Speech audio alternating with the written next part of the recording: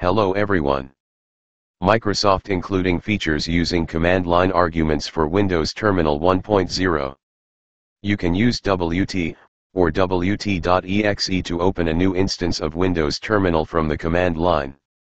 The WT command line accepts two types of values, options and commands.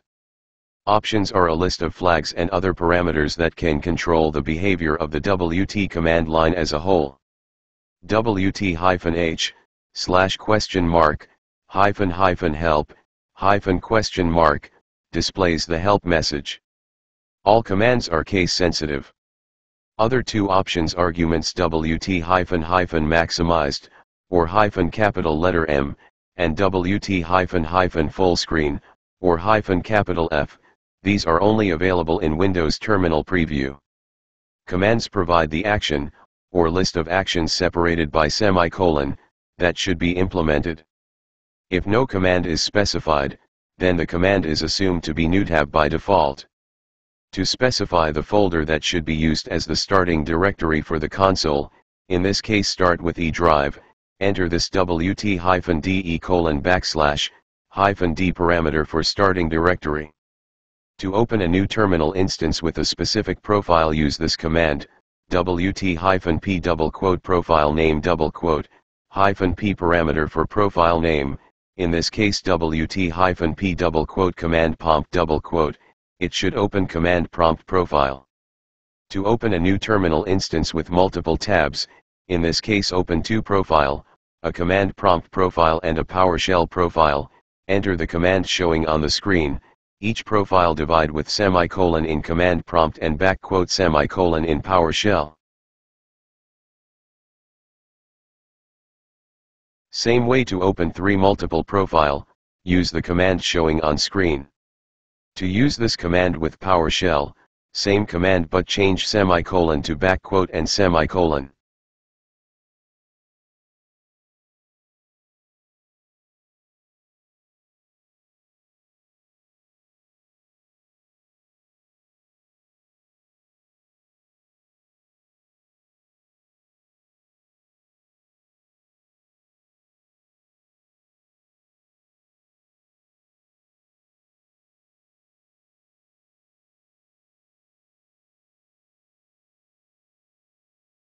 To open a new terminal instance with one tab containing two panes running a PowerShell profile, with a command prompt profile. Use the this command, with split-pane command, by default pane to be split vertically. We can control splitting with the flag. The H flag, or -- horizontal, indicates that you would like the panes to be split horizontally.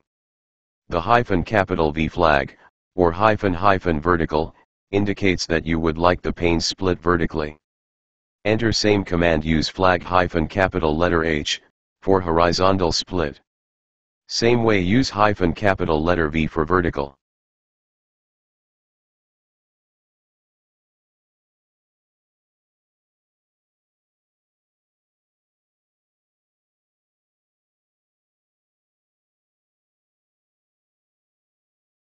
Same command you can use PowerShell with !. I hope you like. Thanks for watching the video.